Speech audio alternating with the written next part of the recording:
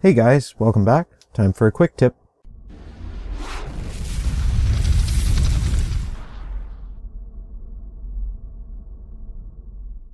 Hey guys, welcome back. Glad you could join me today. Today we'll talk about SDR a little bit, specifically with traveling with your SDRs. You've seen this case before probably on a previous video. This is my main SDR kit.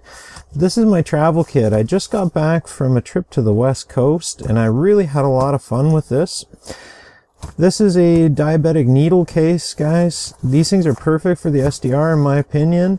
They're for auto injectors. You can get these at the local pharmacy. If you ask your pharmacist, you might even be able to get one for free.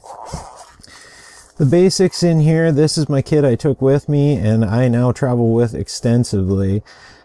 It's pretty simple, guys. I carry a Baofeng antenna with me. This works really good on the 2 70 centimeter band.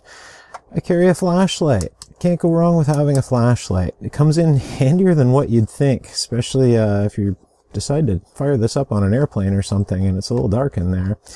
The stock antenna, an antenna adapter. This goes from the MCX to the SMA, which allows me to use the Baofeng antenna.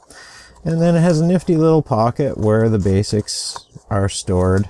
Main one being the SDR itself. This one's a Teratech unit, the 820T.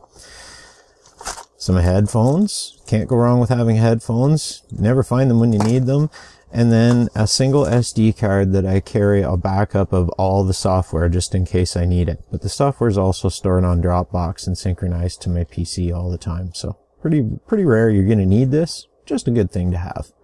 Thanks for watching.